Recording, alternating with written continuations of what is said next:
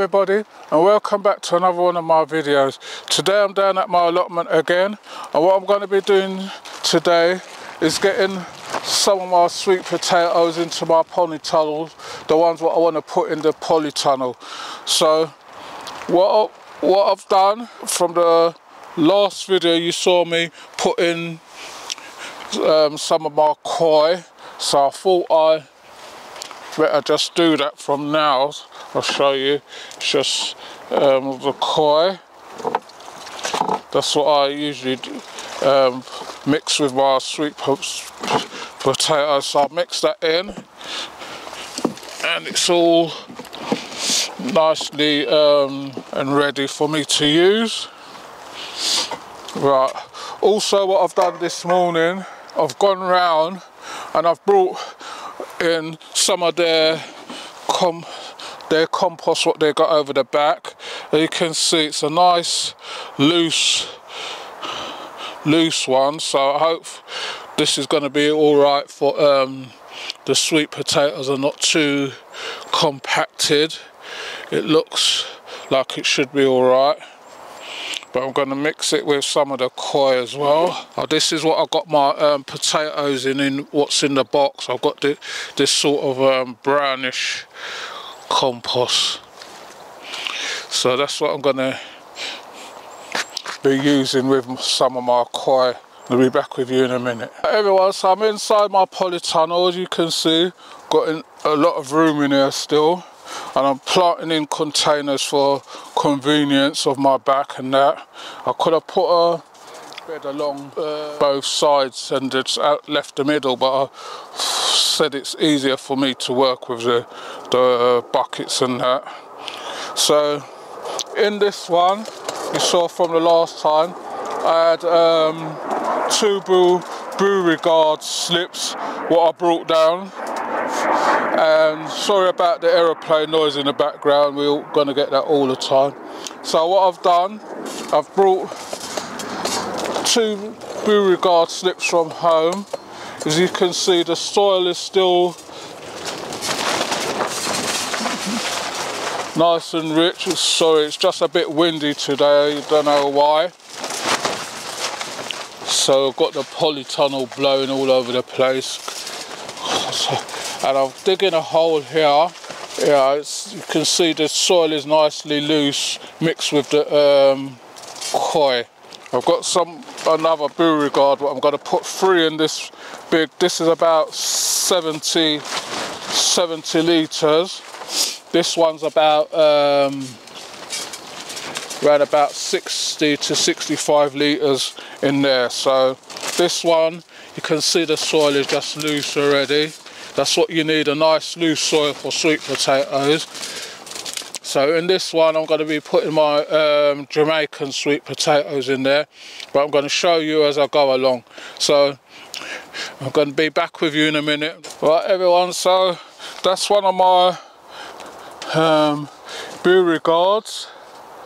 What I usually do is put them on so that they're ready to go straight into the hole, and they've already got their root system on them.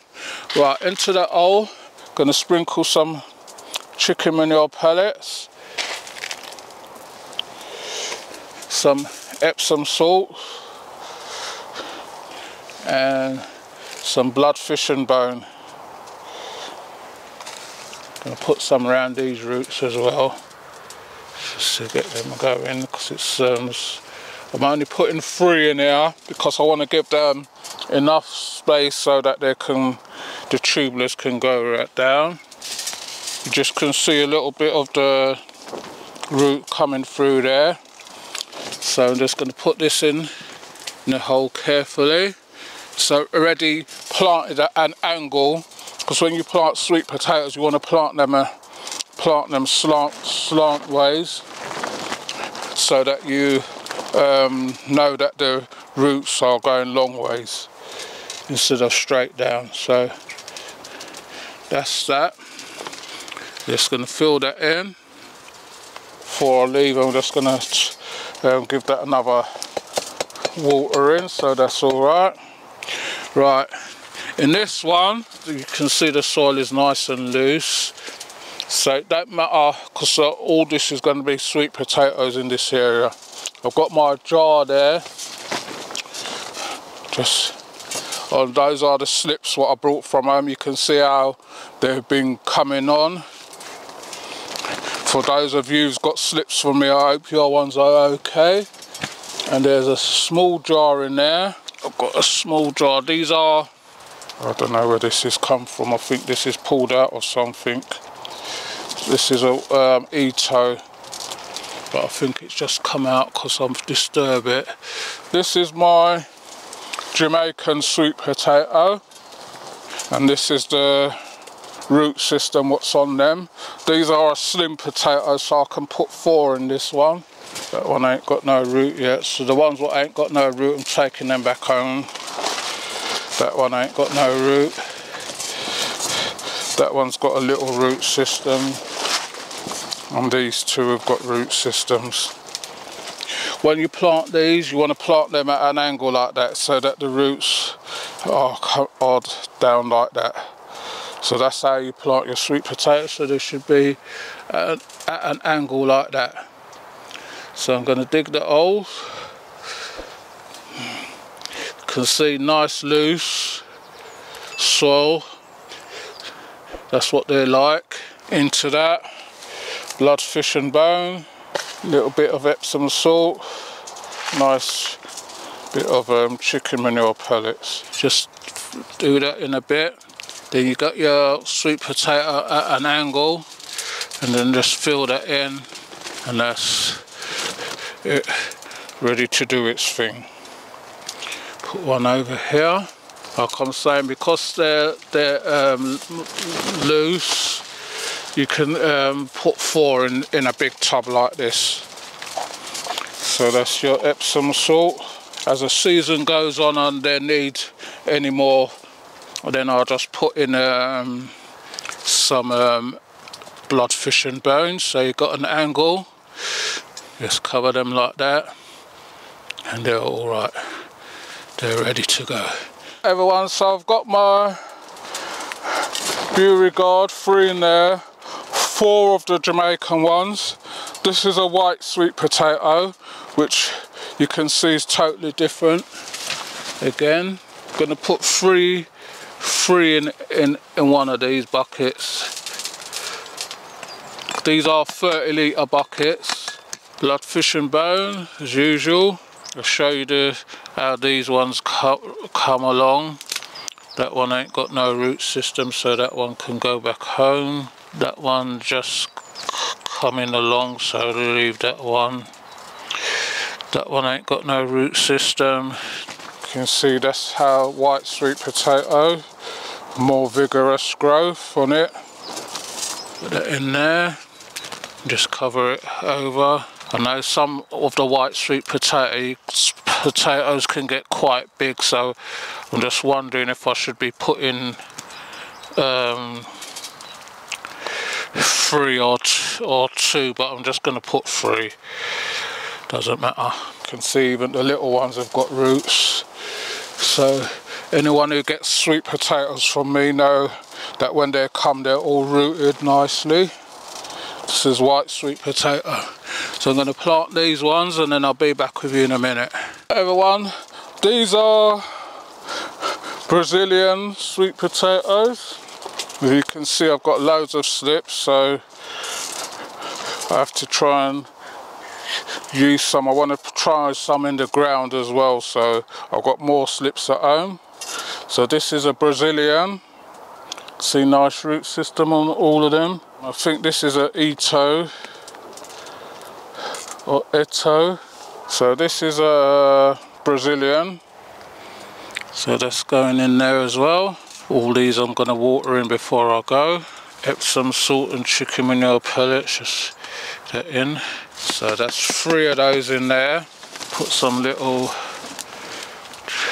blood, fish and bone around the top. Let that slowly sink down as it for when I water it. Right, so got these. So these are Brazilians. You need nice loose soil, like I was saying. blood, fish and bone, chicken manure pellets, a little bit of Epsom salt. Just rest the roots, and don't be forced to pack it down, just rest it on there and then just fill it in like that. That's all you need to do. Just waiting for them to get some more compost really. So you can just push that down. That's all you do, just lightly, don't press it down, just put it lightly, then the roots will find its own way. These are 30-litre buckets, as I was saying. Once you know your sweet potatoes, then you can see some of them just got little slips, so I'll just put those back in the water. These, like in the next couple of weeks now, these will have nice root systems on them. There's a nice one. You can see the purple in already. So I've got 3 in there. Then some blood, fish and bone around there. And then these are going to be watered in a minute. Right, so that's those. So I've got Beauregard, Jamaican, White, Brazilian and Ito. And what's the other one I've got? I'm going to put a single Beauregard in this one because I want to one on its own, and I'm going to put one in a different in the other soil what I've got from around the back, just to see how that comes along. So into that bit of blood, fish and bone, Epsom salt and chicken manure pellets. The root system coming through already, so these are just ready to go and do what they're doing. So put this here so I know what it is. So you're not pressing down, you're just leveling it off. Then just a bit of Epsom salt. So I'm just putting that one on its own. That's a Beauregard. Hi everybody, so this bag is a cloth bag. So what I'm going to do, I'm going to be putting a mixture of sweet potatoes in there and see what happens. I've got a white sweet potato. This is just a small root, what was thing, it's got roots on it. So this is a white one, so I'm going to put that one there. Just leave it there and see what happens.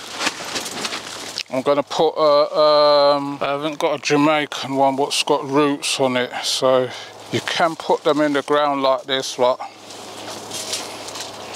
you're going to have to keep them moist. I'm going to put this is white sweet potato again, got a root here, so I'm going to just put that in as well, just to use them up. Then I'm going to put a couple of one Ito in there and one Hannah. Put these back in the jar. Like I said, these are going back home. So there's 4 in here. So I hope you're all enjoying the videos, what you're seeing.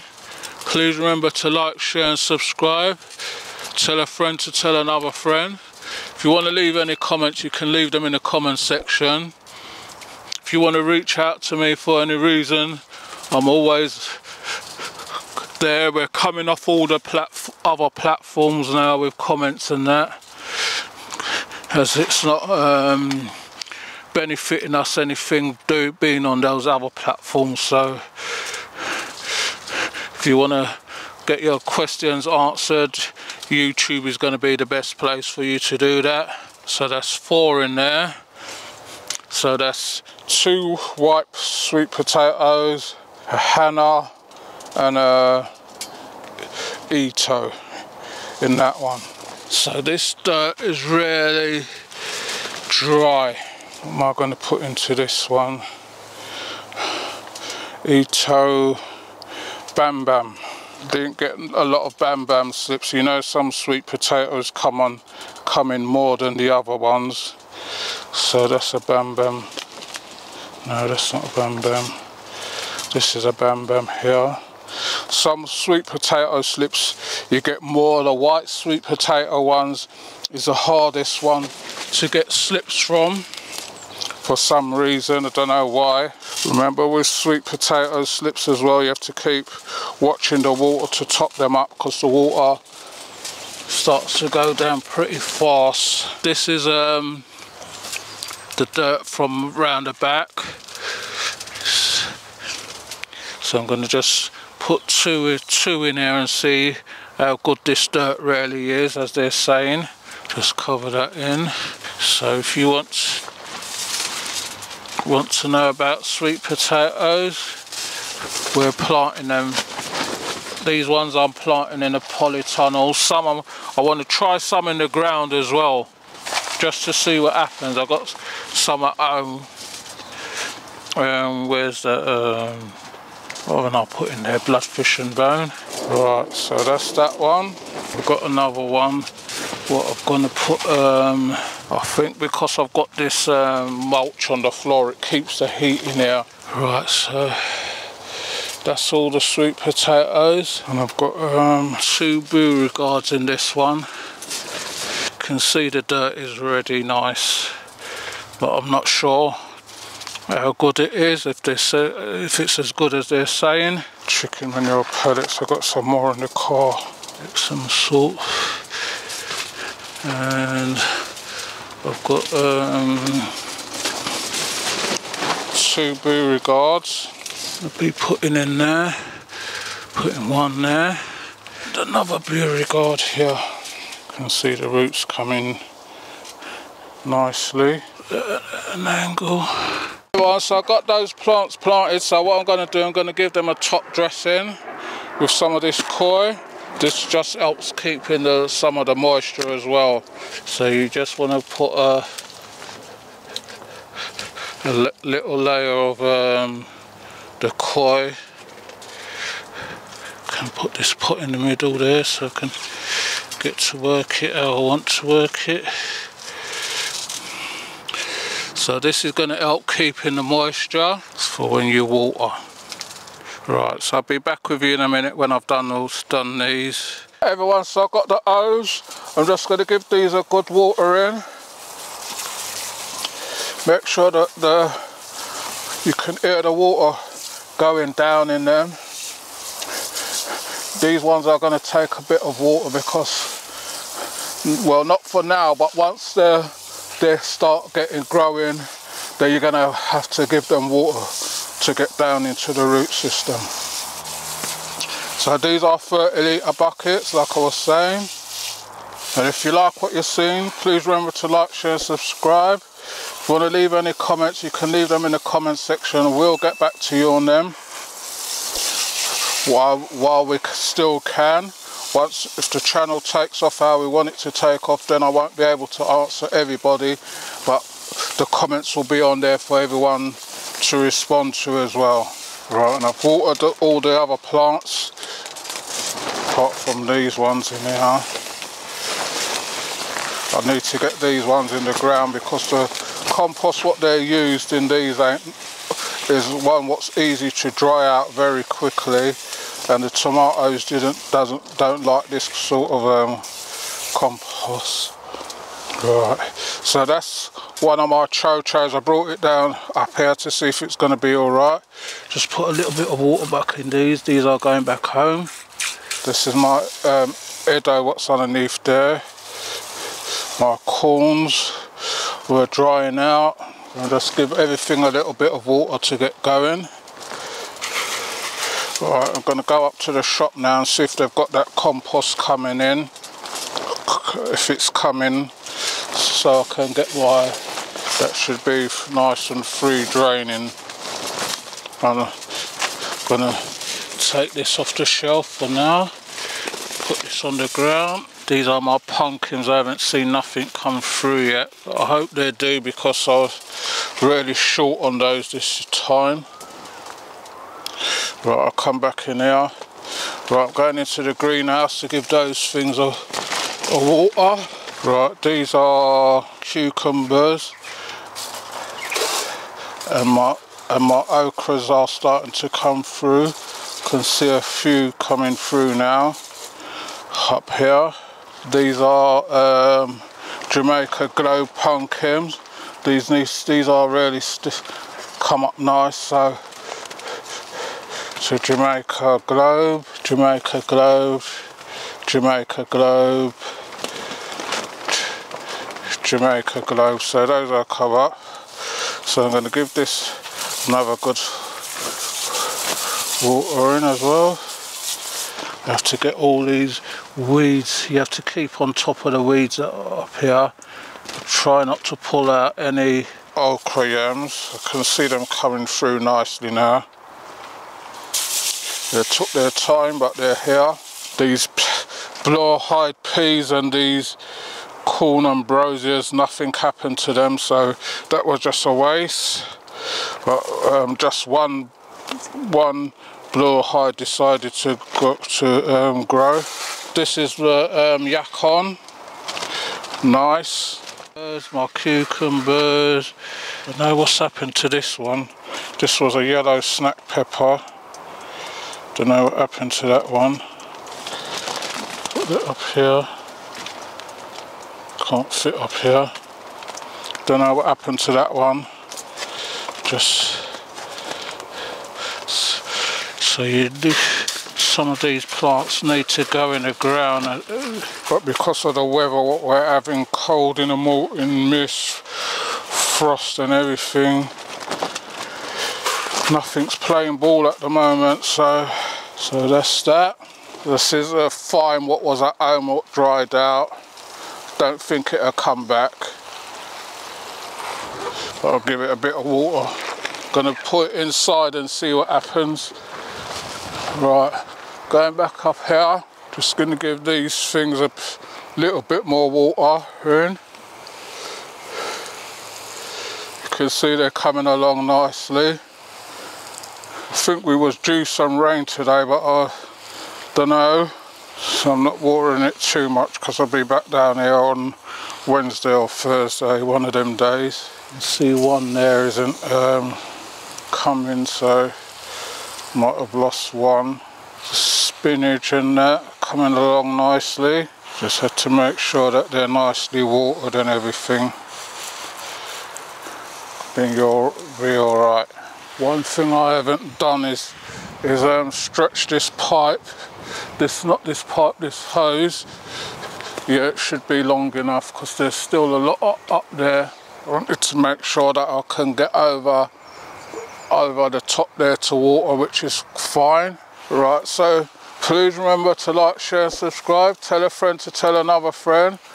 And I hope you all got your sweet potatoes from me. I hope they all arrived safely. And thanks for watching. And I'll see you all on the next one. You take care.